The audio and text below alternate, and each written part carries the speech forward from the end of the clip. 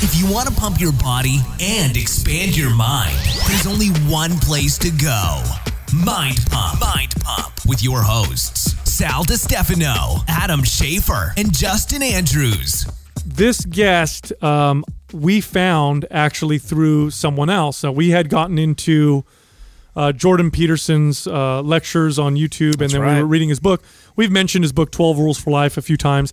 And so I was going through his videos, and then I saw an interview where he was on. It looked like it was a TV show, like a news TV show. Canadian news channel or something. And he was on there with his daughter. Now, he had referenced his daughter in one of his lectures, and apparently in his lecture he talked about how challenging it was. Her life was early on. I guess she had some health issues and stuff, and that was all he had said. So then when I saw this interview with him and his daughter, who now at this point was an adult, I was very interested because obviously we're a fitness and health podcast, so I want to see what this was all about. And she shared this just incredibly compelling story of how she treated severe autoimmune issues where her rheumatoid arthritis was so bad, and they didn't know what the cause was, but she ended up finding out what the cause was herself, but they didn't know what the cause was. She had to get an ankle replacement and a hip replacement at the age of 17.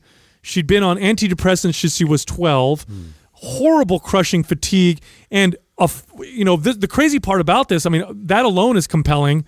Her dad is a clinical psychologist who's also a bit of a celebrity. How did they deal with all that? And then you got the fact that she has depression that runs in the family, not just her dad and her grandfather. Severe. And she, through nutrition and through diet, was able to solve much of her health issues, everything from the depression to the, rheumatism in her joints.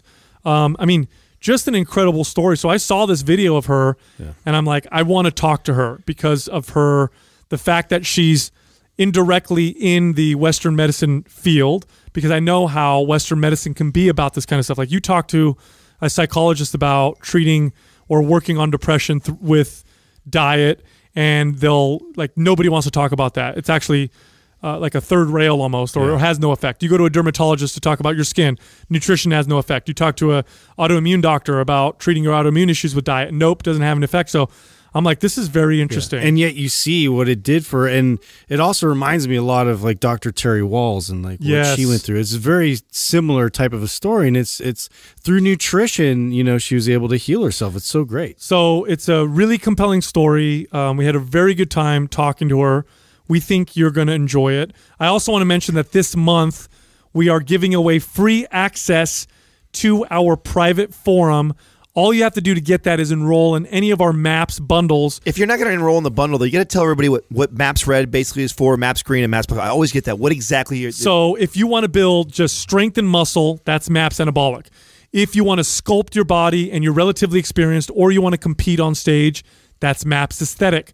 If you want athletic performance, well, that's MAPS Performance. And if you have any joint pain or issues with movement, that's MAPS Prime and MAPS Prime Pro. And we have bundles that combine most of those together and discounts them. And if you do a bundle, of course, you get free access to the forum.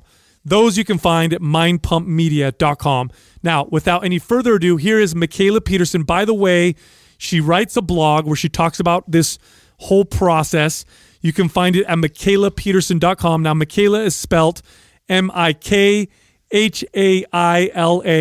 and then Peterson, so MikhailaPeterson.com. And you can also find her on Instagram at Mikhaila Peterson. So, again, here we are talking to Mikhaila Peterson. I found you because, so first I found your dad, Jordan Peterson. I watched an interview he did, the one that blew up everywhere, and then I listened to his 12 Rules lecture that he did, I think it was in the UK. And in there he talked about you, and then how you had some health issues growing up. It was very, very brief. And then I found a video with you and him talking about how you use nutrition to basically heal yourself. And it was absolutely fascinating. It was as soon as I heard it, I came over here, I put it on the TV, and I showed these guys because I thought it was just such a compelling story. And we talk a lot. Obviously, our show is a health and fitness-based one, and we talk a lot about it and how food and nutrition can affect most aspects of life. We've experienced this just through training people. We've worked with people for 15 to 20 years. And to hear someone like yourself having gone through what you did and then having worked with nutrition to solve some of that stuff was just, and with your background, because you actually have a parent who's a psychologist, just absolutely fascinating. So if you wouldn't mind starting from the beginning of when you were a kid and how what happened with your health, and just start from there, and then we'll take it from there. So when my parents noticed maybe problems when I was 2, they'd put me on their shoulders, and then when they put me down, I'd cry and sit down. So they figure, looking back, that I had hip issues then. But when we moved, Dad taught at Harvard, and when we moved from Boston to Toronto, I started getting like slow, walking up and down the stairs 1 foot at a time, crying, like just not being a happy kid anymore. And they figured maybe it was the move that had done it. But I started lagging behind, getting slower and slower, and eventually I was diagnosed with rheumatoid arthritis, which they later changed to idiopathic arthritis because I don't have the blood markers. So how did they determine that it was arthritis if it was idiopathic? Was it just from symptoms? Yeah, so I had like minor joint swelling, so it was hard to catch, but the joint swelling was there. But I ended up being diagnosed with 37 active joints when I was in grade 2. Wow. Yeah, so that was really not good. Do you remember that back then? It's kind of hard when you're a kid because parts of going to the doctor is still like novel and fun. So yeah, I remember it, but I didn't know what arthritis was or how awful it is. I just thought, okay, well, that's what I have. That doesn't seem so bad, because I didn't know any different. I kind of avoided, I guess, as a kid, most of the activities that caused pain. So, if like I had, my big toe was really affected, my right big toe. So whenever I had a flare up, I'd just stop doing things to avoid the pain. So it wasn't sad as a kid. Like being diagnosed with a health problem later is much more heartbreaking than as a child. You just don't know what's going on. That's so true. Yeah. When you see little kids all the time, like I used to train a lot of surgeons, and one of them used to work on children, and he would tell me after doing a procedure on a kid how adults with the same procedure would be in bed for 3 days, but the kid would get up and play around. Yeah. Maybe because they didn't know that what was going on, or didn't perceive it the same. Didn't know any difference. When did it actually change for you? When did that transition happen, where it went from something like it wasn't that big of a deal to something now all of a sudden probably felt like a... It was weird. When I was a kid, I didn't want to... when I was first diagnosed, I didn't care if anybody knew. And then when I was in grade 5, for some reason it changed, and I think I became more aware that it was bad. And so then I didn't want anybody to know. And then in grade 7, I decided I didn't care again. And I guess it changed. You know what happened? My symptoms, I went on serious immune suppressants, and they actually got rid of all my symptoms. And a percentage of children with arthritis grow out of it during puberty.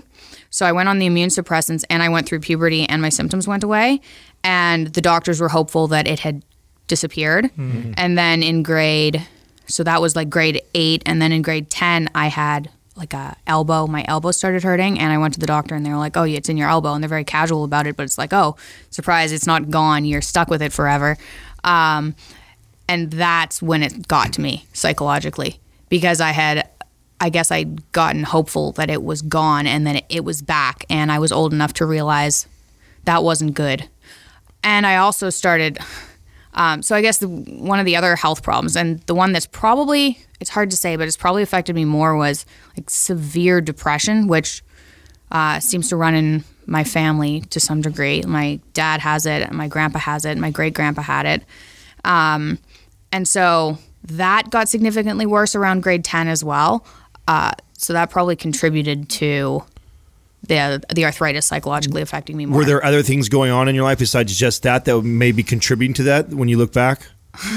Not really. I was a teenager, and I had just started drinking and everything, and having which is normal boyfriends and heartbreak and all that. So yeah, there were ups and downs, but no, there wasn't anything else. That was just age or something. Now, you've had some joint replacements. Did those happen around that time, or were they before? No, so that was 17. So my arthritis, the immune suppressants seemed to be controlling my arthritis. And then I'd have minor flare-ups, but then when I was 16, like my hips started getting really stiff, and we went to the doctor. They did an MRI and said, oh, by the time you're 30, you're going to need a hip replacement, which was crushing. And then my hip got so bad in the next 3 months that I needed a hip replacement right then. Wow. So when we're not entirely sure what happened, it was like my rheumatologist had been working with kids for 25 years, and I was the second kid that needed a joint replacement as a teenager and the only kid that needed 2. So it was like that was not common, and all she did was deal with kids with arthritis. Wow. So you had hip, and then what was the other joint? Ankle. Hip and ankle. Mm-hmm. Wow. And at this point, did you get the depression before that, or was it part of that period? No. So the depression hit around grade 4. That's when it started to get bad. And then now, what was it like for parents listening if they have a young? Because I have 2 kids. Mm-hmm. I have a 12-year-old and an 8-year-old, and an adult is probably better equipped to articulate what's going on. Mm-hmm. Like, what is that like? Yeah, how you express it? Yeah, how do you express that? What's the behavior look like? Yeah.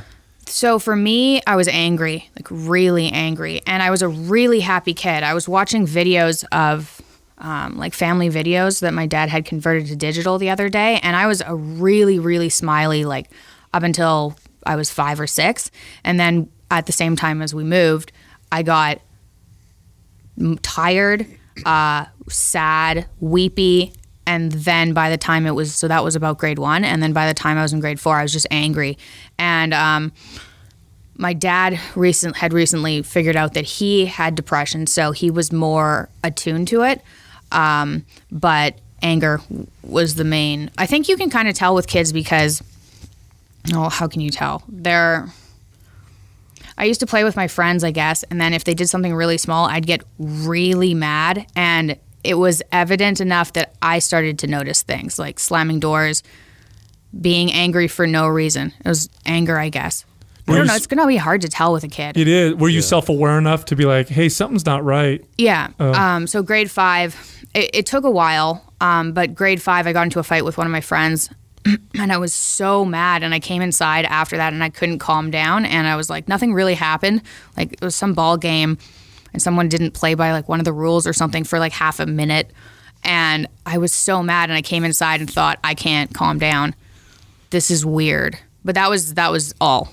But were you getting any treatment at this? Because you're on the immunosuppressive drugs, and right around this time too. Mm-hmm. Were you on medications for depression as well? Not yet. Okay. So that summer, that was grade 5. That summer, I went on antidepressants, and like I mentioned this in a different podcast, but my dad got quite a bit of flack for.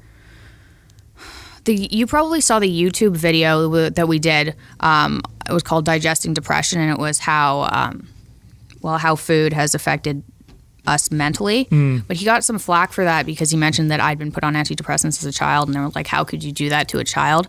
But he was probably desperate back then, so unhappy. Right. It probably made a difference, I'm assuming. Oh, it did. Mm-hmm. Oh, it made a huge difference. Like, again, I didn't know. It's hard as a kid to tell, but yeah. The first thing that happened is I got put on them, and then I relaxed, like my whole body relaxed, and I slept for like 2 days, and then I was on them, and yeah, I wasn't angry anymore. It was a definite improvement. I don't know how I would have survived through my teenage years without the antidepressants. It's obviously I'm not on them now because I've figured out the food problems, which is significantly better than being on them, but there wasn't an option then. We didn't know about the food thing, so. What does it feel like? Is it like a numb kind of a feeling as far as like you don't really have as high highs or low lows? Just being on the antidepressants? Yeah. So when I first started figuring out food, I'd have some really severe reactions, and I'd go back on the antidepressants for about 3 weeks just to get through the reaction. And when I went back on them, that's what it felt like. It like cut out the bottom, but it would dampen down the top. So once I started recovering from the food reaction and started getting the highs again, if I stayed on the antidepressants, it would dampen it down. But when I was a teenager and needed them, I wouldn't be able to get to the highs anyway. So all they did was cut out the like bottom hellish area. Yeah, I do want to say this. Like, I think people have a tough time understanding because depression, that kind of depression can be quite crippling. And medications can many times, especially SSRIs, which I'm assuming is probably the one that you were on, can make quite a bit of difference to a person. So it's easy to be on, like, there's usually two camps with those, right? One camp is like, oh, it's the, medicate everything. And then there's the other camp, which is, you should never put anybody on anything, but there's definitely a role for those things, for those medications. Yeah. So you do the antidepressants, then you're on immunosuppressant drugs. You're 17 years old. You do the 2 joint replacements in the same year. Yeah. So it was May and then November. Wow. It was a really bad year. How did you handle that? I was on OxyContin for that year. Whew. Yeah, and which was also necessary because I couldn't walk. Like it was weird. So September, they told me I was going to need a hip replacement by the time I was 35. And then I was playing hockey in January, and on the court, something happened. Like my hip something happens. It's stuck or something. And after that, I needed the replacement. And so by the time what happened? Oh yeah. So then January is continuing and I'm starting not to be able to sleep at night. So it wasn't like I couldn't get into a position where it didn't hurt. So then I'm not sleeping. So my grandpa came to visit and gave me Tylenol 3 for his back. And so I slept a little bit. And then we went back to Sick Kids and said, she needs a hip replacement. She needs some pain medication. And my rheumatologist had a bad experience putting a kid on narcotics, like an addictive experience. So she was like, well, have you tried aspirin? Or like Tylenol? I was like, Tylenol? Like, I need a hip replacement. If Tylenol fixed my problem, I wouldn't need a hip replacement. So that was not useful. But I ended up finding a doctor, and he was brave enough, I would say, to give me the medication I needed. And OxyContin was just awful too, but it's weird. It doesn't really get rid of the pain. It just makes you not care about it. Yeah. It's strange, but I've heard people say that before. Yeah, it's weird. So, it was still horrible, and being on OxyContin was horrible, but it was necessary. And the OxyContin was so strong that I ended up taking Ritalin so that I wouldn't pass out from the OxyContin. This was a really bad year. Wow. I couldn't go to school. Yeah, this is 17, 18. Is that where you're at? Yeah, so I'm 17 in this, yeah. So that was bad, but luckily, I ended up getting off of it, and it wasn't disastrous getting off of it. I think because I had been taking so much for the pain, it was such a horrible experience that I didn't want it anymore at all. So I didn't have any problems with it, and it was extremely helpful. It would have been better just to avoid the whole joint replacement thing in the first place, but the OxyContin was helpful too. Going through all this, what kind of kid are you in high school? And what's your relationship like with friends? And are you social? Are you introverted at school? What's going through school for you, or what's like going through school? I was definitely not introverted. I was extroverted. I had lots of friends. I went to parties. Obviously, the OxyContin year, it was a little harder to party. You're already partying. Depends. Yeah. You're on a constant party there. Yeah. Sure. Yeah. So I somehow saved up $50,000 by selling it. Yeah, exactly. But no, it was normal. Like, school was normal. I was tired. So one of the other health problems that I guess is on a lower category than the crippling depression and crippling arthritis was serious fatigue. So around grade 10, things seemed to take a dip in grade 10 for depression, arthritis, and then I started getting some other symptoms, but fatigue was one of them. So I think the only thing that was particularly strange about me in high school is I'd fall asleep during second period, at 11-ish, every day. Wow. And by the time I was in grade 12, it was so bad that I was just skipping second period and sleeping. So that was probably strange. But other than that, no. Were you still managing a decent GPA, or how were your grades? Yeah. High school wasn't hard. Oh, wow.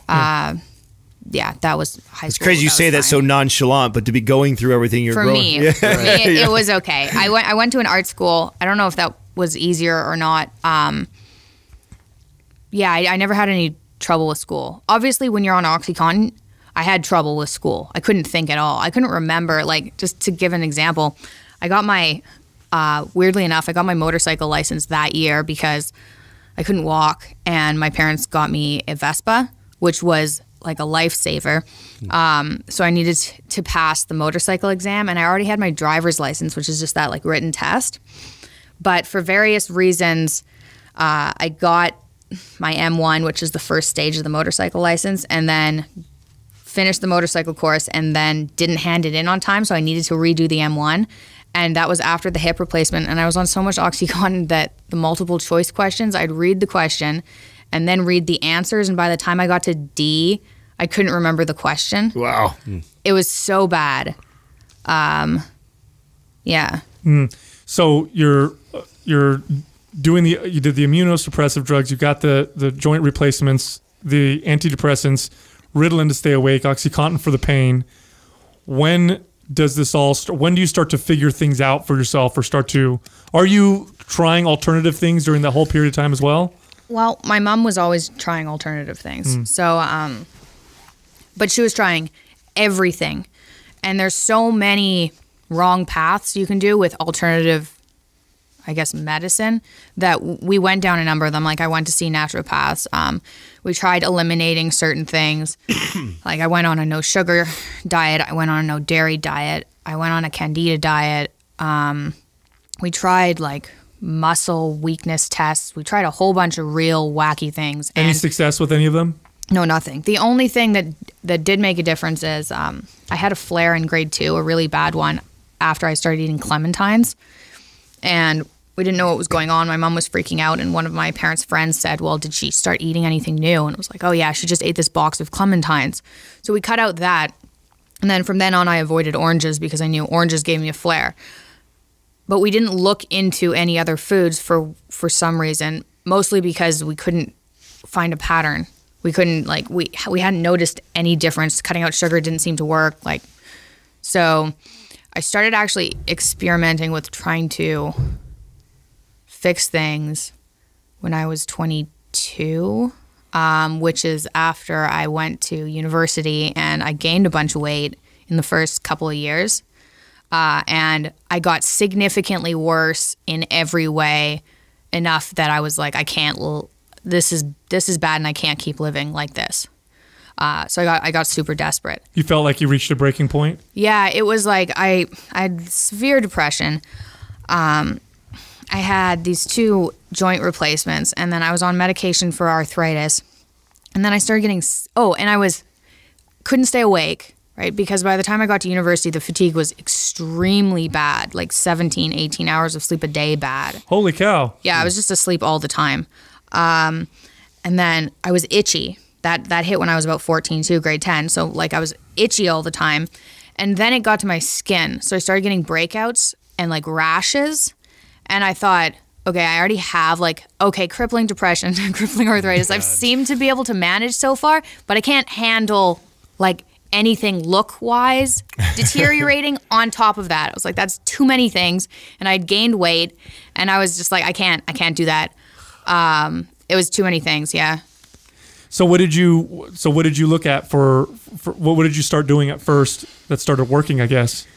Well, nothing started working. The doctor who had given me OxyContin, I had convinced to give me Adderall so that I could stay awake. And I ended up going to see a sleep doctor, and he confirmed, yeah, she needs some sort of amphetamine in order to stay awake because she has idiopathic hypersomnia. So like another idiopathic Everything's thing. idiopathic. Yeah, which is like, I know. That's why I'm going to you. I'm trying to figure out what it is. How frustrating is that for you, seeing specialist after doctor and feeling like it's awful because you always get hopeful, right? You're like, oh, I've heard really good things about this specialist. He'll know something. And then he just says the same thing that everyone else has said. And it's like telling me I have like, even the term idiopathic arthritis is like, you go to see a doctor because you have idiopathic arthritis. And then they tell you that's what you have. And you're like, that's why I came in. That's the problem here. Yeah. Did you ever snap? Did you ever come unglued on any of the doctors because of things like this? No, it was more just like, I don't go anymore. Yeah. So I never snap because most of the time they're trying to help. Are you ever asking yourself like what is the depression from, or is it more just you're trying to deal with it? Are you ever trying to like dig into it? Like, is this caused by something? Yeah, all the time. Okay. I mean, I figured out how to avoid it. So it's not here anymore, but there's something missing still.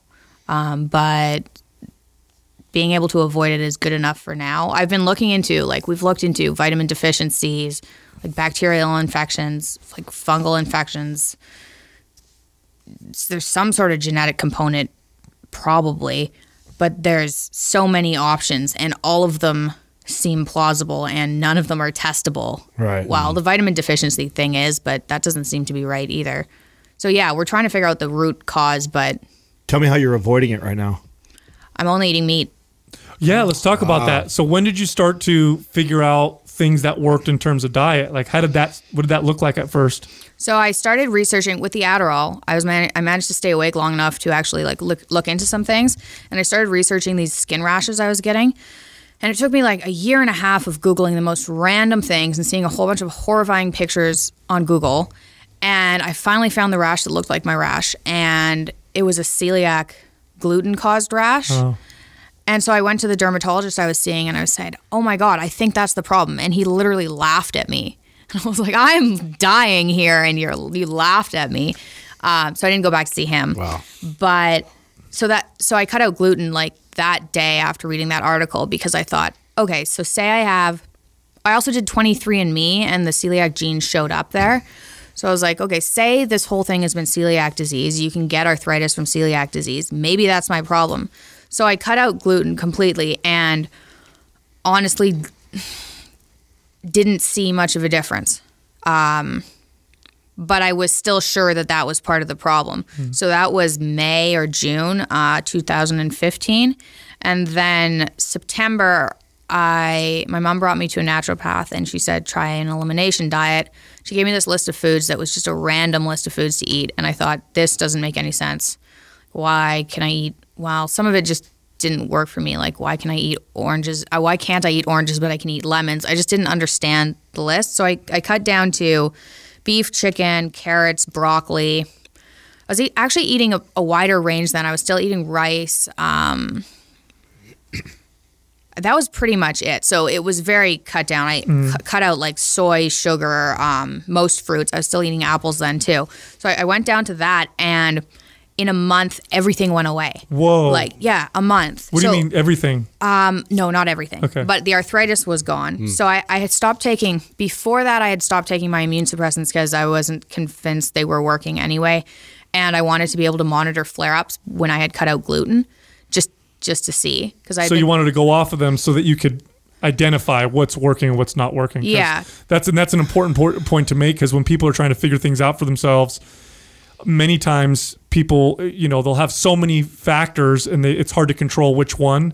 Best thing you can do is eliminate all of them and then introduce one at a time, which is what you did with the immunosuppressive.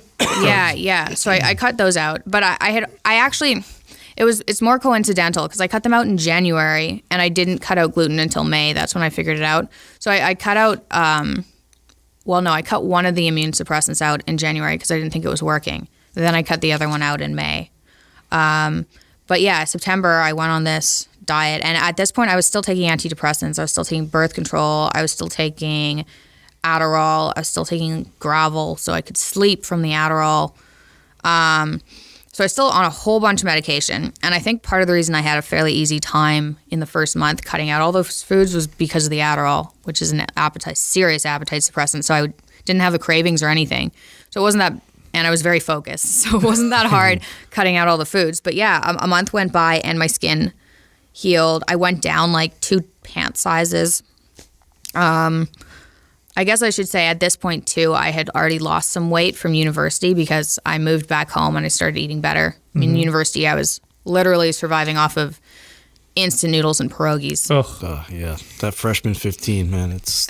Oh man, it was so bad. It happened to me. Yeah. And it wasn't a freshman 15. I went from I'd had surgery in high school, so I was pretty skinny. So I was like 120. I went from 120 to 138 in 2 years, and was like, what is happening? Is this and my parents were like, just stop drinking. And I was like, you know what? Drinking actually makes me feel awake. And I don't think that's the problem.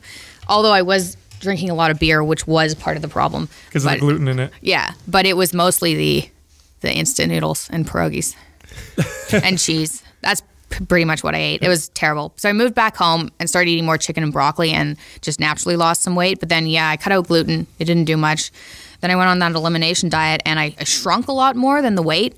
Like I think I lost 5 pounds, but I went down like overall like 4 pant sizes. Inflammation. It was crazy. Yeah. It was all water and inflammation. Yeah, it was crazy. So your joint pain went away? Yeah, so that was a month, and I mean, that must have tripped you out. Like, could having to deal with that for so long, and then all of a sudden it being gone, that must have been crazy. Oh man, oh yeah. Psychologically, it messed me up for a while, but yeah, the arthritis went away in September, and the arthritis wasn't that bad. Like, I guess my shoulders hurt when I slept, but I wasn't like crippled from it. So the joint pain went away, and I was like, okay, that's good. Like the fact that my skin healed, I was probably happier about that. Being honest at that age, right? Sure. That's what you're thinking. Yeah. And then, so that was September, and then I reintroduced almonds so that I could have like an easy source of protein. So like almond butter is healthy. And I had a terrible response to almonds, and my skin flared up again. I got arthritis. I was still taking the Adderall, so I still had the fatigue and the depression at that point. That didn't lift until mid-November, I started feeling better emotionally. And for the type of depression I have, whatever it is, it gets worse in the winter. And we thought that was sun-related. I'm a little bit more convinced that it's because you eat so many sweets around December that it gets really bad. Could be. But in mid-November, I started feeling like I'd never felt before. Like I used to see people walk down the street smiling for no reason and be like, there's something wrong with those people. And you just couldn't connect with it. Well, I was just like, nobody's smiling for no reason.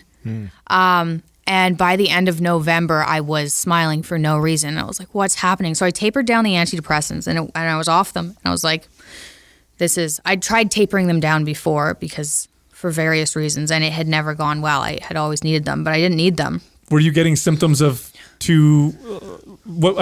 you were tapering down, were you noticing like symptoms of taking too much? Like, in other words, I know when people are on antidepressants, they'll know they're on too much by there's like weird side effects that people will get, right?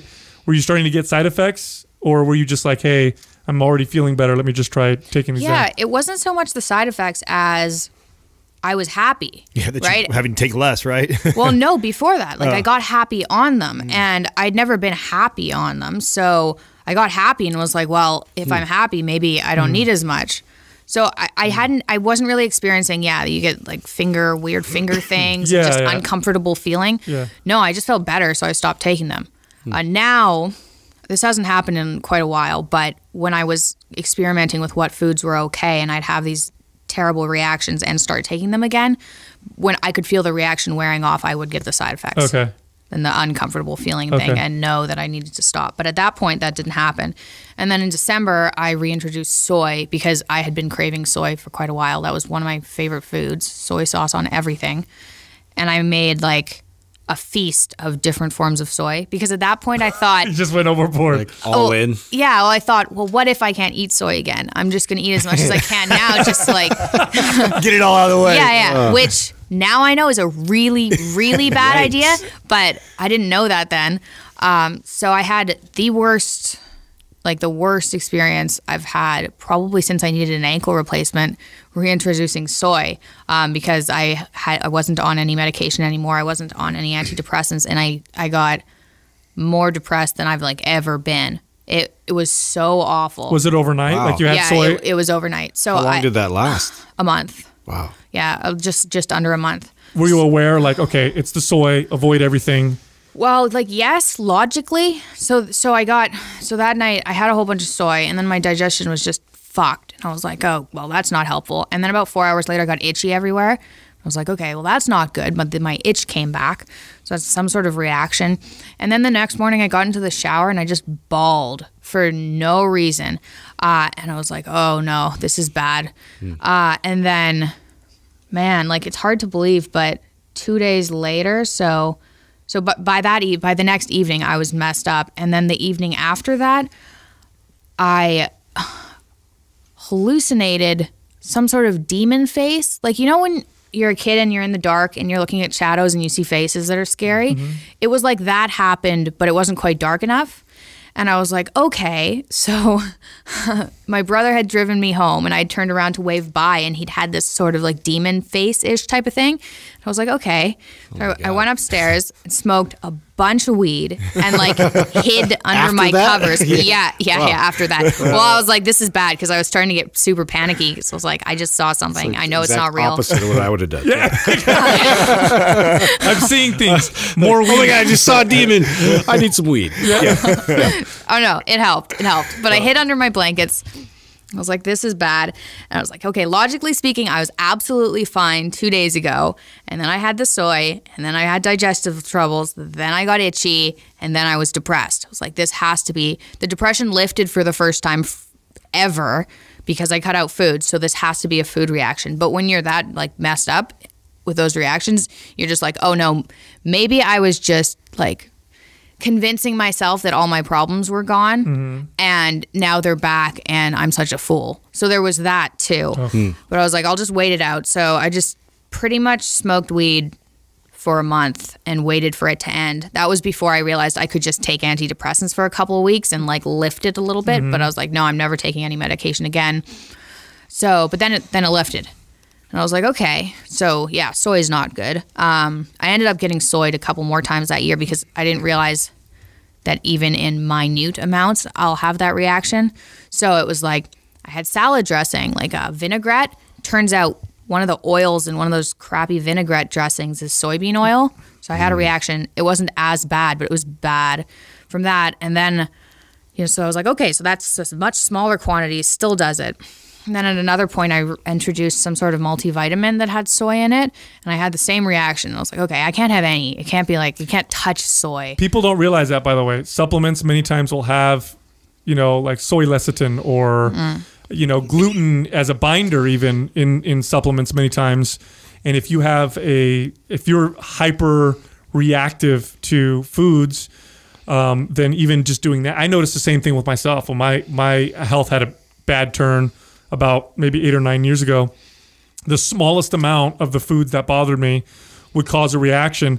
And what I've noticed working with people in these situations is you almost there's the logical stuff that's happening in front of you. Like objectively, you're like, okay, I can't eat this food. But then there's a psychological piece where it's like, well, if I have a little bit, well, if I try it a little bit more, and it's like you got to learn the lesson over and over again before you're like, okay, I'm done. I know, it has to hit you up like, man, I must have hit it like 9 times of just, that year was rough. It wasn't rough because I knew it could go away, but man, I reintroduced so many foods that did that. It was like everything I tried to eat did that. Nothing was as bad as the soy, probably because of quantity. I made like, it was a good meal. I made like homemade miso soup, and I bought the miso. She's like, it was worth it. Miso can be mixed with gluten, so I like went out and bought stuff so that it wasn't mixed with gluten, so I knew exactly what was happening. And I had edamame beans and tofu. I had like every form of soy. Oh shit, you went crazy. Yeah. That's one way to test it. Bad. Yeah, I do not recommend that. So after this period of time, now you're figuring out little by little what foods you have reactions to and what foods you don't have reactions to. And what have you identified that so you said you just eat meat. Yeah. So you have a reaction to everything but meat. Okay, so that was December 2015, which is also at the point. Well, so I got better, right? And around December, I like remember December 13th, I tried soy. It was really bad. So, but before that, I told Dad, I was like, I'm better. Like something changed and I'm better and you need to do this because you have the same depression as I do. Now, this is a great question because your dad is a clinical psychologist. And in Western medicine, because I've dealt with dermatologists, rheumatoid doctors, I've dealt with psychologists and psychiatrists, and I'll have clients who will go to their doctors, even a dermatologist, which you think would be obvious, and they'll say to them, hey, listen, when I eat like this, my skin gets worse. And they'll laugh at them or they'll deny it or say, well, do what you want, but it's not going to make that big of a difference or it's not going to make any difference at all. So your dad is trained obviously in Western psychology, and most of the literature, maybe now you'll find some, but even 5 years ago, like it would say food had no effect whatsoever on your mental or emotional well-being. It just doesn't at all. Or the proof isn't there yet. Yeah. Was that tough talking to your dad? Was he like, what would he say to you about this? The change in me was so drastic that there wasn't anything he could say. Like He could see it. He could tell. Well, yeah. My fatigue also lifted around December. So my depression went away in November, and then my fatigue around December. I think I went off Adderall in December. So I went from literally like being half dead and sleeping all the time with horrible skin problems to better and off of all my medication. So for the first time ever. And I don't have, like, these aren't problems that just magically go away. So there wasn't really much he could say. I said, this works for me. And he was like, yeah, it did. And I was like, you have to try it, but you have to be really careful and you can't mess up. So when I first told him to try it, it was before I had experienced the soy thing. So I didn't realize that once you introduce a food back in, the reaction can be like way worse than you've experienced before. So when I had told him to do it, I thought it was fairly simple choice because it was like, oh, now I'm better. But I didn't realize that once you cut it out, if you mess up, you're not better at all. So he went off at that December. I'm sure that'll come up later in the conversation. So you're doing this with your diet. You're noticing all your symptoms are gone. Now it's, as you said, you just eat meat, or how does it work how now? did that come? Yeah. How did that come about? So by December 2016, once I'd been like fooling around with food for a while, and I'd kind of made a list of foods I could tolerate, and it was the list of 24 foods, some spices, sweet potatoes, parsnips, broccoli, carrots, most green vegetables, meat, fish. That was pretty much it. But it was a list. Oh yeah, apples, pears, and peaches. So I could handle all those. And I was like December 2016 or November 2016, I was at like a 10 out of 10. Mood-wise, health-wise, like everything was fantastic. I could tolerate all those. And then I got pregnant. And then something changed. So it turns out this, like I guess what I think happened, and you can see it in scientific literature, is your microbiome gets less diverse when you're pregnant. And that's just what happens. Your microbiome ends up less diverse through subsequent pregnancies. So I think my best guess is I lost something that allowed me to tolerate those few vegetables. So once I had the baby, I kept having, like, something was still wrong, and I could tell I was like a little bit arthritic. I was randomly itchy, and I wasn't happy. And I was like, what's happening now? And then, man, one day I typed into Google out of frustration, allergic to everything, because I had thought, I know I can eat meat and nothing happens. I don't know about the vegetables that I used to be able to eat, but I know meat is okay. But aren't I going to die if I just eat meat? So I hadn't done it. And so I typed in allergic to everything. And then this woman who had been treating her Lyme disease with an all-meat diet popped up. And it said, she'd been eating ribeye for 15 years and she was still alive and she was fine. And I was like, okay, I'm going to do that then. I'm done. Like, if it affects my mood, having a little bit of joint pain, I can handle itching things, but anything that affects my mood is out. So you switched to that and you noticed... So I switched to that, and so that was December, and I noticed, like, it wasn't as big a change as when I cut out everything, but my mood improved and my arthritis went away again. And I never got, like, I'm still not at the 10 out of 10 I was before the pregnancy, but I'm good. Good. Now, are you familiar with leaky gut syndrome and intestinal hyperpermeability or whatever? Yeah, so we've had the luxury of being able to talk to experts on these particular topics, and this is something that interests me tremendously because I experienced it myself. Like, literally out of nowhere, my body just rebelled on me, and I couldn't keep weight on, and all of a sudden I couldn't eat anything, all the foods I could eat before, and so I became quite passionate about learning about this. And what I noticed through this process was that the list of foods that I could eat became shorter and shorter and shorter. And what I've learned about leaky gut syndrome is when you have inflammation in the gut that's present, even in small amounts, that causes the gut to become hyperpermeable. And whatever you eat a lot of then can become something that your body recognizes as a foreign invader and can develop antibody towards. So, initially I determined it was dairy, gluten, and egg whites were the big ones for me. So I avoided those like crazy. But then I would eat a lot of these other foods, and I'm the kind of person that if I like something, I just eat the hell out of it. And it's probably because of my fitness background, right? So it's like, chicken breast here, and same types of foods. And then I noticed that now I can't eat soy that much, or now it's starches that I can't eat that much. And what seems to happen, and this is the prevailing theory from what I've heard, is that I don't really get the gut inflammation to go down completely.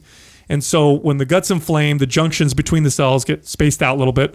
Particles get through that into the bloodstream, recognizes it for an invader. So whatever I'm eating a lot of at the moment then becomes something that I become intolerant to. And so what I had to do, and what I've done now, is I've gone back so far to where I was like, perfect, get the inflammation down completely, and then slowly start to work things back in. And it seems to have worked, but there's a couple other things that I've done that I was going to ask you. I don't know if you've implemented a couple of these things. You mentioned smoking weed, and we laughed about that. We're big proponents of cannabis. But cannabinoids, certain cannabinoids, I did find had a very positive effect on me in terms of getting my immune system to relax a little bit. Did you notice anything like that with yourself? Have you tried using cannabis in that particular way? No, not exactly. So I haven't.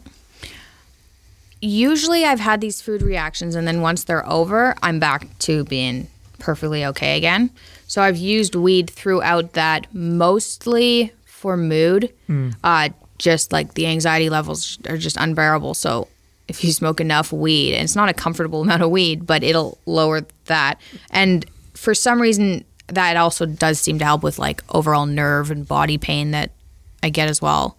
So I've used it that way. I haven't used any of the like components, I guess. What's the pain killing one? Well, so there's lots of cannabinoids, but cannabidiol is the non-psychoactive cannabinoid. Yeah. And now all the cannabinoids have anti-inflammatory and immunomodulating effects. So it's important to say that they're immunomodulating and not immunosuppressive, because immunomodulating means if you have a depressed immune system, like you have HIV or you have cancer, it can actually strengthen your immune system to where your body starts to kill more of the cancer cells, or your body doesn't, right? If you have an overactive immune system, like people with Crohn's disease or rheumatism or other forms of autoimmune, it seems to tamp it down a little bit. So that's what I've experienced. And what I do is I use cannabidiol. I do use some THC because I notice a little bit of it makes an effect also, but I use cannabidiol. I use a lot less of it now, but I used to use it regularly. And I noticed if I used it consistently, it would make a difference. Now I'm lucky that I live in California, and it's been medically legal for a while now. Now it's recreationally legal, so I can actually go and get products that are, high quality, like high CBD, edible, or high CBD cannabis. And I like it because I don't want to be high all day, but I do want the anti-inflammatory. What are the laws like? You're up in Toronto, right? Is it available there too, where you can go into a dispensary, or is it still difficult? It's not difficult. You can go into a dispensary and get it. It's not being legalized until the summer, I believe. But you can get it. Okay. So I haven't tried that I don't know. I guess I just haven't gotten to it. I tried a whole bunch of things the first year to try, and I figured if it was an immune response, maybe I can take something that'll at least dampen it down. If it's like a histamine response, so I tried like antihistamines. I tried like Benadryl and all that. Yeah. So I tried cetirizine because Benadryl makes me sleepy. But I tried antihistamines. They didn't seem to do anything. I tried different like minerals and vitamins and high doses of random things. Nothing seemed to do anything. Activated charcoal, if I eat something wrong and then I immediately drink a whole bunch of activated charcoal, I think that helps. It like calms my digestive system down. Infrared sauning helps get rid of whatever's in me. That helps because I have a mood boost as soon as I get out for about like 4 hours. Longer if I'm feeling good, but it's shorter if I'm not feeling good. I haven't got around to CBD, but I have suggested Dad use it for Well, because there's some nerve pain associated with it. I know a good dispensary nearby. I'll point you in the direction. Okay. Just have some- What about some CBD. what about fasting? That's the second one. Have I you was played gonna around with fasting at all? So I tried fasting in university because I think Dad actually was looking into fasting for, I don't remember if it was mood or arthritis, but I tried fasting and I was so messed up that it didn't do much. I got like dizzy. I didn't really see any benefits. I haven't done it now because, well, part of the I've looked into fasting a bit and I can't tell if it's actually the fasting that's good or if it's that you coincidentally cut out everything that's not good for you. So It's probably both. yeah. So I haven't done fasting either. So with fasting, so I've just started implementing a 72-hour fast every month because the best literature we have right now, by the way, this isn't conclusive by any means, but shows that when you fast, you get a lot of programmed cell death. So cells that are older kill themselves. Stem cells get stimulated, then you refeed, and those stem cells get turned into now new cells to replace the old ones. And so they've done this with animals where they've shown that they could replace an immune system on a cat with like a 3-day fast. So I'm like, holy shit. That's interesting. If my immune system is hyperactive, then maybe fasting would be a good idea because I'll be able to kill off the ones that are dysfunctional and replace them with the new ones. I've only done it now for 2 months and tremendous results. But I do want to be clear too on the podcast is that if you're listening, like the individual variance with all the stuff is tremendous and by no means, and maybe you can echo what I'm saying, are we recommending people go off medications without a physician? Yeah, I just wrote, I actually wrote an article because someone was saying, what do I do if I'm on a whole bunch of medication? And what I think is you're going to feel better regardless of the medication. Like cutting out these foods, the medication isn't going to stop you from feeling better. So I think it's safer, especially with like antidepressants and things, it's safer to stay on the medication, cut out things, see how you feel first. At least my experience was I was still taking Adderall, I was still taking antidepressants, and I got better anyways, and then I dropped them. And that's like, there's no point in being miserable and depressed and having all these weird food symptoms and food cravings and then trying to figure it out then. So now you're off everything? Yeah. So I haven't been on anything, since, well, for at least a year, more 2 years. Oh, wow. How different is, because you were on these medications, how long were you on antidepressants for? Since what age? So since I was 12. So since you're 12. 10, 11 years. 11 years. So how different is life now off of all these things? Is it weird? Is it totally different for you? My brain was so fuzzy. I don't think it was necessarily the medication. I think it was more the diet. But my brain was so fuzzy, especially from like 17 to 22, that I honestly can't really remember. It was like September when I went on that elimination diet, and I was still eating some things that bothered me, but only a couple of them. I remember that month, and I don't really remember anything before that. It's scary. I went through like a memory box that I had, and I couldn't remember things like hockey games I had gone to. Like I've seen Calgary Flames, and I don't remember that at all. And that was like grade 11. That's something I should remember. So how do I feel like different? Well, I've never felt like this before. I've never been able to like have a conversation and remember what I was trying to say at the beginning. Like, so I had serious brain fog where I'd have this idea and then I'd be having a conversation. I'd be desperately trying to remember what my point was.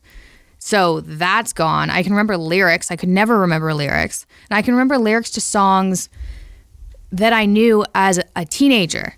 So those songs that I couldn't remember then, I know now. So it's like the memories were there and I couldn't get to them. So, it's a huge difference. There's no comparison. I used to spend a lot of time, even when I was driving, trying to focus on staying awake. This was before the Adderall, and I was driving and just falling asleep all the time. And to the point of day, it was not good. I was like, this is bad. I need to start taking medication or I'm going to die. This is not good. And that's gone. So it's completely different. I don't know how to explain it. Do you have like your sense of life is like because you had that experience and now everything's so different, are you like, okay, anything's possible now?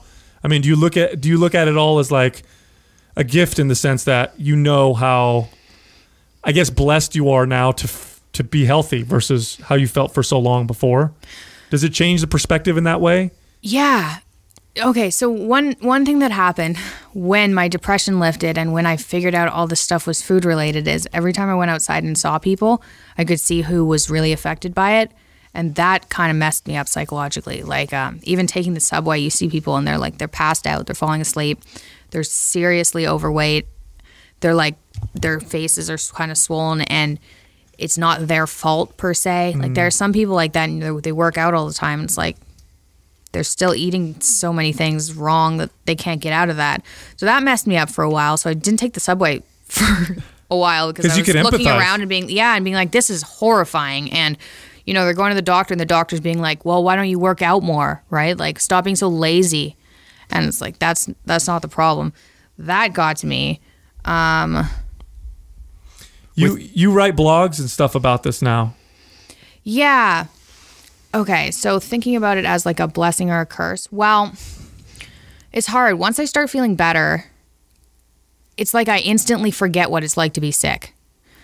And it's scary. So my arthritis will go away, the depression is gone, I don't have any physical symptoms.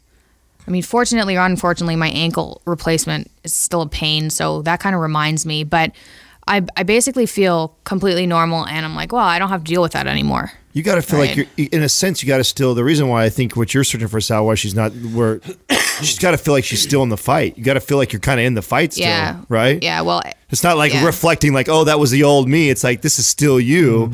And it could go back there if you make any bad, right? So it's got to be a total different feeling than somebody who probably feels blessed that they went through this. You got to probably feel more like on guard, if anything, I would think. Oh, I am on guard. I'm down to meat. I'm on guard. Like some things are scary. Like the effect that gluten has on me is, it's worse than the soy, right? In minor quantities. And it's like, I'll be depressed for a month. I'll be arthritic. I'll be in pain. Like I won't be able to sleep, which is weird that it goes back to not being able to sleep instead of having too much sleep. But anyway, I'm kind of terrified all the time. I don't eat out at restaurants anymore. Like my life's changed completely, but there's no comparison. What's it like for you having a father who can relate in a sense because he battles with depression? Do you guys get a chance to kind of confide in each other, or does it make it more difficult? Well, getting him to convincing him it kind of sounds like a conspiracy theory, right? If you're on the outside. So being like, he'd go on this diet and he did like 99%. And he cut out like everything, but occasionally one of his friends would pass him something to eat and he'd feel rude, right? So he'd eat it. And he would do that, every 3 weeks, which the reaction is a little bit longer than that. So he couldn't get out of it. So, what happened with him? It's been good to have someone to confide in, but it's been hard to convince him that this is the issue. There's no, he thinks that now. He knows that this food thing is an issue. He knows that in minute quantities, he can get really sick, and he gets really messed up too. Did you guys kind of battle a little bit at that? It's like you're figuring things out, and then you still see him kind of struggling, and you feel like you can help him out a little bit. Did you guys battle at all with that? There wasn't much of a battle. I felt bad because I had introduced this new diet to him, and then his depression seemed to almost worsen when he messed up. And he wasn't, I don't know exactly how to explain it. He wasn't being careful enough not to mess up, because the amount of careful you have to be is like, if you go out to eat and then you don't feel good a couple of days later, it could have been that meal, right? Even if you can't see anything on it. And he was like, I mean, the thing is, he had a whole bunch of physical symptoms, right? He lost a whole bunch of weight. He had some psoriasis. He had gum problems. He had GERDs. That all went away. So all his physical symptoms went away, but the depression, which is the worst one, it almost got worse. So that wasn't good. I mean, now it's under control, but for the first year, it was rough. So it wasn't as much of a team as me feeling bad for trying to make him better and accidentally making him worse psychologically. So that was bad. But then once I kind of got across the point, like, you can't really eat out. You have to be so paranoid, it's ridiculous, about things touching your food. Once he kind of like got that, he had a couple of really, really bad reactions. Once he got that down, now it's been fine. What's this like for your mom to have a daughter struggling with this and a husband struggling with this? Well, she was always on the She's got to be Superwoman. weird food train. Oh, okay. So like when we were a kid, and I mean it's changed. Like when we were a kid, it was we only ate that bread that's like whole wheat and covered in seeds and things. Right. Ezekiel. Oh, just anything that was really dark and gross. And I was like, where's like the white bread at? Where's the Iron Kids? Yeah. Anyway, so she was always doing, turns out that wasn't healthy anyway, but she was always doing the healthy thing. And then she found out about 15 years ago that she thought she was allergic to wheat. It turns out she's got the celiac gene too. Oh, wow. But she cut out wheat and she didn't recognize that it was a gluten issue. So I explained that it was a gluten issue once I figured it out. But she'd already cut out wheat for 15 years. So this hasn't weirded her out at all. She does the cooking for Dad because he's too busy. Like it takes time to be able to. Although eating only meat is pretty quick and pretty convenient. But he's not just eating all meat. He's eating the first diet that I had made that worked for me initially. It's like green veggies, meat, a few. No fruit. He doesn't do sweet potatoes anymore either. So like no carbs basically, but green vegetables. The way I looked at it for myself was, and maybe this is just me making myself feel better about it, because it's very difficult to go through. My symptoms were not nearly as extreme or as long lasting as yours, but I had some pretty difficult ones that lasted for a while. And the way I viewed it after a while was, here I am, I have this very outward, clear, sign that something is off, and everybody else or most people may not have as clear of a expression. But a lot of people, when you look around, are kind of feeling crappy, not great sleep, hormones a little bit off. Of course, obesity is a very clear one because you could see it, some skin issues. And I almost felt like, maybe I was better off because I had such a loud signal that I was able to identify these things. Whereas you got these people kind of walking around in this, mild zombified state, not knowing that, food is, and it's much more common these days. Have you had a lot of people reach out to you saying, wow, I've had similar stuff happen to me and I fixed it with food. Have you been getting a lot of feedback like that? Yeah, I've been getting lots of people reaching out. I've heard a lot of really sad stories where it's people with, they say, well, they tell me what happened to them. And a lot of these are like autoimmune disorders and things that just wrecked people. And a lot of these people are older too. Like I guess one of the things I feel lucky about is like a couple of things allowed me to figure out if it was food. And one of them was the doctor that gave me the medication. If he hadn't prescribed me Adderall, and I was on a weirdly high dose of Adderall because otherwise I would pass out from being tired. Mm-hmm. If he hadn't prescribed me that, I wouldn't have been able to stay awake enough to do the research to figure out gluten might have been an issue. It's a great attitude to have on that. Mm-hmm. Yeah, so like that was lucky. I also, I guess, feel lucky because our depression, and it's this horrible depression that runs in our family, does run in our family. There's some genetic component, regardless of whether or not it's diet, and the chance of me passing that on, I think, is fairly high, especially considering it's gone like great-grandfather, grandfather, dad, me. My brother doesn't have it, but it seems to be pretty strongly genetic. So now I know that if anybody else in my family has this, it's not lifelong antidepressants crippling depression. It's food sensitivities. That's as much as we know now. I'm sure there's an underlying cause. Maybe it's bacterial or something, but at least I know that I can get rid of it. So I'm lucky, like, we've had this for, 4 generations at least. We don't even know what happened before my great-grandpa because he was adopted. So I don't think that family was very put together either. But at least I know that it's done. We're done with this. We're done with autoimmune problem. We're done with the depression. So that is really good. You had to solve it. Yeah. For the family. Yeah. That's awesome. Yeah. You're incredibly strong. I mean, this is a lot like to go through, and you seem so strong and confident and successful in spite of all these different things. Where does that come from?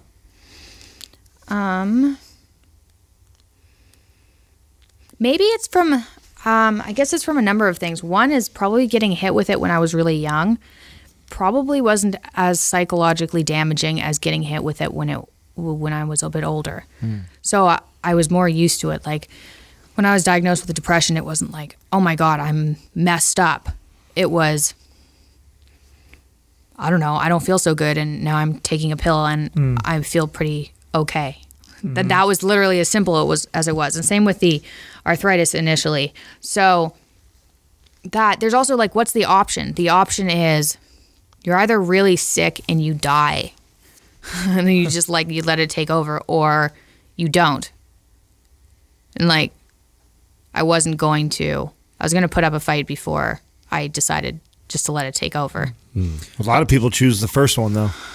A lot of people choose to give up or to act out and project. I mean, the fact that you kind of internalized it like that and sought out to solve it versus continue to feel sorry for myself, I think is, even when you brought up and you just kind of grazed over that with high school being popular and having friends and being quote unquote normal. I mean, that's a big fucking deal. The fact that you could even be normal in such an abnormal state. I mean, that says a lot about your character, and it's just interesting. Do you confide in friends a lot? Would you say you have more? Are you closer to your family? Do you get to talk to people about this before? Obviously now. I guess I should add, one of the things that probably helped was when I was first diagnosed with arthritis, my dad made it really clear not to use it as an excuse. So he said, because it's easy to use your problems as an excuse. Sure. And it's really hard to tell when you actually need a day or if you're just being like weak. So I guess I was constantly thinking, am I so tired that I need to stay home, or am I just using it as an excuse? And I think looking back, I probably could have used it as an excuse a lot more than I did, but it was good to know that. So I think that probably How was that communicated to you? It's just straight like that. Wow. Yeah, don't use your illness. Make sure you don't use your illness as an excuse, or things will go much worse than they could go.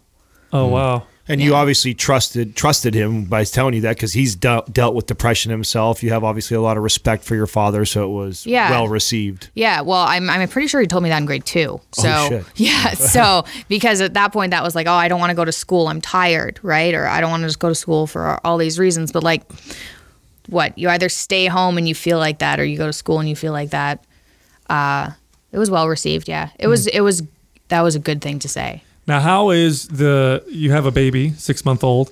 How are you going to handle nutrition now for your family and for your child? Okay, so my husband actually, when we first started dating, I was just figuring this out, and he had some serious issues that he wasn't aware of. He was kind of like, I don't want to say he was a walking around zombie, because he was with it, but he had some issues, and I was like, are you okay? Something's wrong here. And it turns out he was really depressed and hadn't recognized it as depression. He was just like, oh no, this is just what life is. This is just how everyone feels. It's like, not everyone feels that horrible all the time. So it turns out he gets the same horrible reactions to food. And I was like, that's great. We're a great match here. But he's not on an all meat diet. He can tolerate pretty much what the initial diet was for me. So what are we doing with food? So we just started introducing solids. I've introduced, obviously, beef and chicken and sweet potatoes and parsnips. She's never going to eat gluten. I think that's bad for everybody. Dairy's out. Sugar's out. I don't know. She's going to hate me when she's a teenager. I'm like, I disagree. what is this? That's candy. I think we train their palate at that early of an age that I don't even think it'll be that missed, Oh yeah, well there's no, like, I'm not doing it. So that stuff's out. I'm trying to figure out, I don't know, I guess I'm hoping we can just play it by ear. I'm going to introduce things that I think are really safe, because I don't know how much of this is genetic, and I don't know how much of it is just previous damage. I'm hoping a lot of it is damage, but it's hard to tell. So I'm going to keep it pretty limited and just monitor. Obviously introduce more vegetables. So far, things seem fine. But like, it's hard to tell. I tried to give her probiotics. You can give babies probiotics, and I can't tolerate probiotics for whatever reason. They give me a flare-up, which they're not supposed to do, and I can't eat like any of them. So I tried to give her probiotics, and she didn't tolerate them well. She had a stomach ache. It's happened twice now. and she never gets stomach aches otherwise. So I don't know if that's because, babies inherit a lot of their mom's microbiome, so now she just has a messed up microbiome, or it's so I don't complex. know. It's so there's so many variables. It's new. It's all new emerging science. It's very, very difficult to pinpoint anything. It's so complex. We're starting to understand a little bit of it, not even maybe a fraction of it in terms of the microbiome. I mean, we know some bacteria are good, some are bad, and then everything in the middle. They've done fecal transplants with humans and animals that seem to cure people, which is kind of crazy. So it's just this weird, area of science. I wanted to ask you because you're talking about feeling like your depression getting better as a result of changing your diet. That can be a very touchy subject. In fact, I'm very careful when we talk about that on the show, because when I talk about how diet can help with skin, and people don't seem to have that big of an issue. But when you say, it can help with mental and emotional issues or psychiatric issues, boy, that's like a third rail, man. Have you been getting any pushback or anybody angry that's messaging you from this? My husband's parents won't recognize me as like who their son is married to. What? Yeah.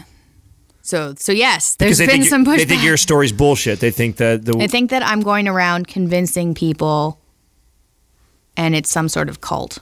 Oh, wow. Oh no! What? Yeah, Wow. it's really nasty. Wow. So there's been some pushback. But to be fair, I guess, before I started this diet, I think what happens is you have a conversation with someone who doesn't have depression, and they go, "Oh, well, just stop eating crap and you'll feel better." Which is, this is your fault, and what you're doing wrong is causing you to be miserable. And that's not a good way to introduce it. Like I think for me, even if I had improved my diet, it wouldn't have got rid of the depression. I had to cut out everything that was causing it, even in minute amounts. So I think if it's not introduced as it's a your fault type of thing, and more as how strange is this? Who would have believed this? Try it for a month and see what happens type of thing. But there is definitely pushback against mental problems, but I think it's because people are blamed for it. So I think I agree. I think when you're suffering from something yourself and you've tried everything that you know within your own with the information that you know, and then you see someone else and they're like, well, I got better just by, and they're like, screw you, man. Like I've tried everything and I feel terrible. Like it's not my fault. I can totally understand that. But in the context of an immune reaction, I think it's clear. I have to make this clear to the audience. Like, you can definitely lower your calories, monitor your macronutrients, your proteins, fats, and your carbs, and you can lose weight, and people can feel better and healthier as a result of that. But if you have a strong immune reaction, which when you have an immune reaction, what's happening is you're causing a cascade of events that triggers inflammation of some sort, and inflammation can be very systemic.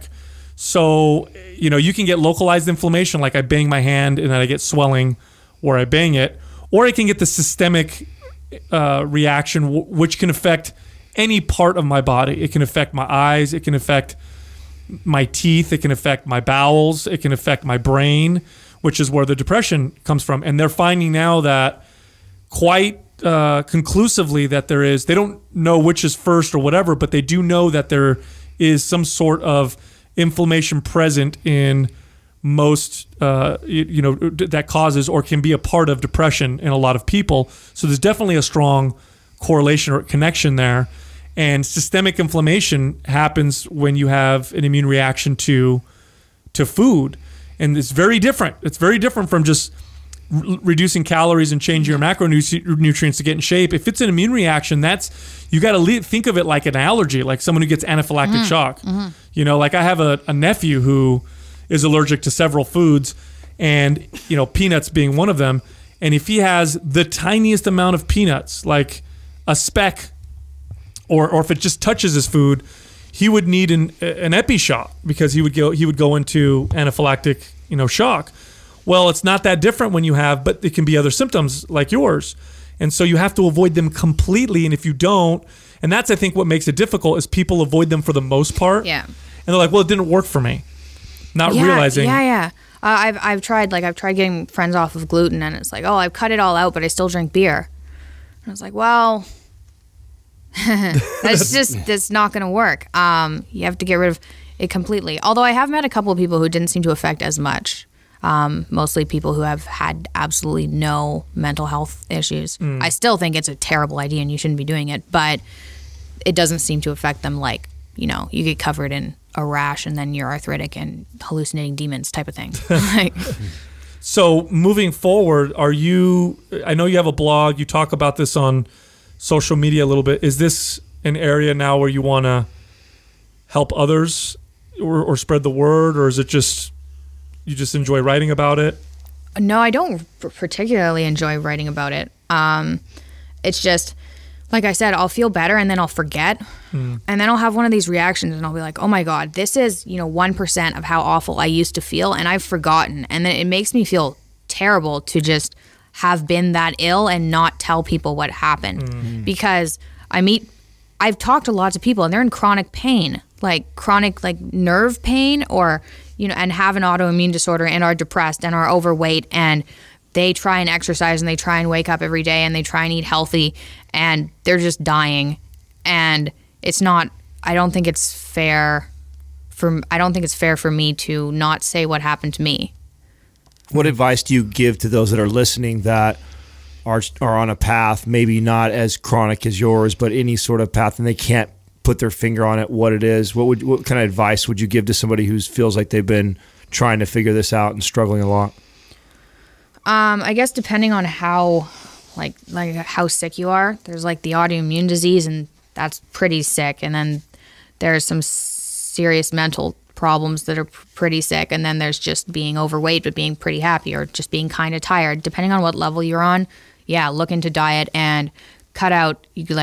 I would say get rid of sugar, dairy, soy, and gluten for minimum, right? Get rid of all of it for a solid month and then introduce one back in and see how you feel. Even if it's something you don't believe, if you get rid of those things and then you go out for a donut and see what happens, I think people will be able to make up their own mind. Once it's so plain. So my girlfriend's going through this right now, right? So for Lent, she gave up chocolate, which is her favorite thing in the whole world, in the whole world. It's a big deal for her, right? So she gave up chocolate, and typically right around her period, she'll break out a little bit, and it's really stresses her out. She gets really angry because we're both fitness and health fanatics. So she's like, I'm really healthy. What the hell? Frustrating. Yeah, why am I getting... And skin things are freaking frustrating. Well, yeah, it's displayed for everybody to see. So she's like, what the hell is going on here? So she cut chocolate out, and all of a sudden, her skin is super clear. And so we're sitting there talking about it, and I'm like, honey, I wonder if it's the chocolate that might be the issue. And she's just like, no, it can't be the chocolate. I don't think it's chocolate. She's like, I've always eaten chocolate. I'm like, well, yeah. And you know how food intolerances develop. Maybe you developed an intolerance over time, and it took her 5 days for her, and she would even get angry. She was even getting angry. We were talking about it. So I had to lay off because I know that feeling. I know what it's like to be like, fuck, my favorite food. I can't eat it anymore or whatever. Don't take that from me, man. But she finally is like, you know what? I think it might be the chocolate. And so you have to, I think your advice is great, because until you do that, you don't want to believe it. You literally don't want to believe it, because we're so attached to the foods that we eat, especially the ones we eat all the time.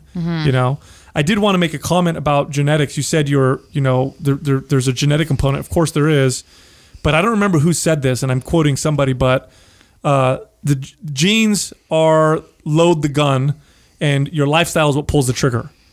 So it's you've got the predisposition for things to happen, and everybody has their own, genetic makeup and likelihood of, being reactive to particular things or whatever. But that doesn't necessarily mean it's going to happen. You have to also, there's an environment factor as well. And now we know about epigenetics too, where there's tons of factors. Do you guys believe that? I mean, if we know now that the brain and the stomach are inversely connected, and we know how the brain predicts, or directly connected. Or directly connected, right? So Would you? I mean, I would venture to think too that even where your mind space is when you consume some of these foods, that could potentially affect the way it expresses it also. So I don't think it's so direct as like we've been talking about this actually more recently. Obviously, the gut we know has a very strong connection to the brain now. We know that in the gut is where you produce the majority of your neurotransmitters. So when we talk about like taking antidepressants, what antidepressants aim to do, but the most popular ones at least, like Prozac, try to do is they increase the amount of circulating serotonin in the brain.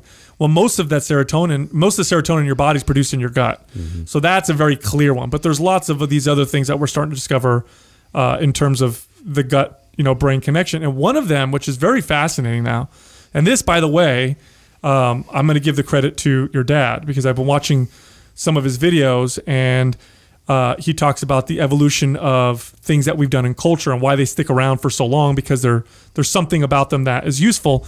And one of those things is prayer, and in particular prayer before food eating. And so I had this experience relatively recently. We had a guest on the show who didn't follow any particular religion, but he call himself maybe spiritual. And we all had a meal together, and when we served him his food, he looked like he was meditating before he ate, or did something, or either praying or meditating or something. And then he ate his food. And I asked him afterwards, I said, were you praying? Like, I didn't know you were religious. And he goes, no. He goes, I just asked the food if it wanted to be a part of my body, and I asked my body if it wanted the food, and I did this whole thing. And I thought, oh, that's kind of weird. And then I thought to myself, like, wait a minute, like, he's just becoming really aware of what he's about to do. Like, I wonder how many people would not eat a Pop-Tart if they did that before they ate the Pop-Tart. You know what I mean? Like, right before you eat the donut, if you stopped and asked yourself, it probably might be a holy Pop-Tart, though. Yeah, you'd probably make a better choice. And then more recently, I don't remember who we were talking to, but I think it was Ben Pekulski, and he was talking about how parasympathetic. Yeah, your digesting is parasympathetic in the sense that you have the two autonomic systems or parts of the autonomic system. One is sympathetic, which is fight or flight, characteristics of energy, wakefulness, higher cortisol, higher inflammation, but it gets you moving or whatever. This is what you want in the morning. You want to be sympathetic when you wake up. And then there's parasympathetic, which is rest and digest. And he said, man, if you're eating really fast on the go and not allowing your body to go parasympathetic, that can cause issues as well. And then I thought about that. I'm like, holy shit, absolutely.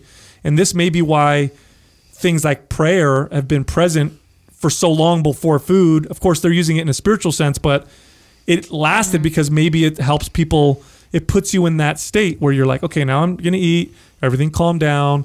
Let's digest this food properly or whatever. Let's be more aware of what we're eating. So that's why I believe fascinating. That's why I believe it's more than just a macronutrient or micronutrient for us, that there is there's an element or a piece of even where your mental space is currently at when that happens too. I think that's another variable. Oh, come on. I mean, raise your hand if you get super nervous and you feel butterflies or something in your stomach. I mean, you obviously feel it, right? So there's definitely that connection. So I don't know. Yeah, that's a good theory, the prayer and digestion thing.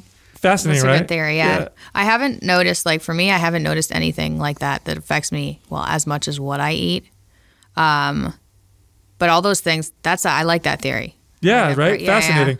Yeah. You're going to go down this similar path. Like, you're going to start noticing all these things that connect to your food and digestion, and it gets so deep, and we're so connected to our food. I mean, cultures have been designed around food. So there's obviously a tremendous importance around what we eat, and it's much more than we think.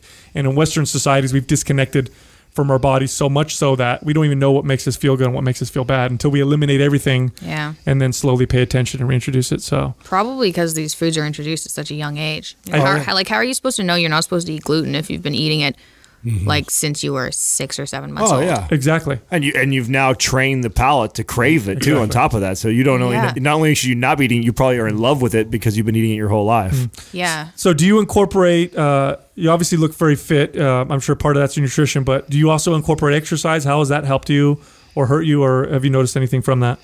Honestly, so my ankle right now, because of the replacement's kind of in bad shape. So I haven't been able to do much. And then if I end up working out, I develop muscle fairly quickly. So then I end up with a weirdly strong upper body and a weirdly weak lower body, which is not a good look on a girl.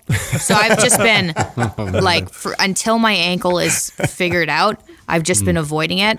When I was in university and I was gaining weight, I used to go to the gym quite often, and I put on muscle fairly well then too. But I mean, it hasn't made as much of a difference as changing what I eat. It has. Yeah, no. So no, I know you guys do a whole bunch on exercise, which I would be into if I didn't have an ankle replacement. One thing you said earlier about like epigenetics, how you can have, you know, you can have bad genetics depending on the genetic problem, obviously, but you can have something that can be changed. I think if I had gone back to 2 or whenever we introduced foods, I don't think I would have any problems. So just for people listening with autoimmune, like for kids and things, they haven't really noticed much of a genetic predisposition to autoimmunity. I guess with ankylosing spondylitis, there's a bit, and with celiac disease, but with things like arthritis, there's not much of a genetic component they can find. I think if you can figure it out with your diet, you don't really have to worry about that as much children-wise. Like, I'm not concerned about my kid that way. They're finding now, like that, like what the mother eats and experiences, even in utero, then will affect, you know, the baby as well. So, Yeah, yeah, it's kind of scary, but yeah, scary, but controllable. But yeah, control if you know exactly if you know. So, well, I want to thank you for coming on. Well, thanks for inviting me. Yeah. Yes, absolutely. I mean, very compelling story. Like I said, when I first heard it, I was like, wow, this is, you know, this is a story people need to hear. You're the way you explain it, the way you talk about it, very brave, very nonchalant, but it must have been incredibly challenging. So I appreciate you coming on and sharing that with everybody. Appreciate it. Thank you. Thanks for coming on. Thank you for listening to Mind Pump. If your goal is to build and shape your body, dramatically improve your health and energy, and maximize your overall performance, check out our discounted RGB Super Bundle at mindpumpmedia.com. The RGB Super Bundle includes MAPS Anabolic, MAPS Performance, and MAPS Aesthetic. 9 months of phased expert exercise programming designed by Sal, Adam, and Justin to systematically transform the way your body looks, feels, and performs. With detailed workout blueprints and over 200 videos, the RGB Super Bundle is like having Sal, Adam, and Justin as your own personal trainers, but at a fraction of the price. The RGB Super Bundle has a full 30-day money-back guarantee, and you can get it now plus other valuable free resources at mindpumpmedia.com. If you enjoy this show, please share the love by leaving us a 5-star rating and review on iTunes and by introducing Mind Pump to your friends and family. We thank you for your support, and until next time, this is Mind Pump.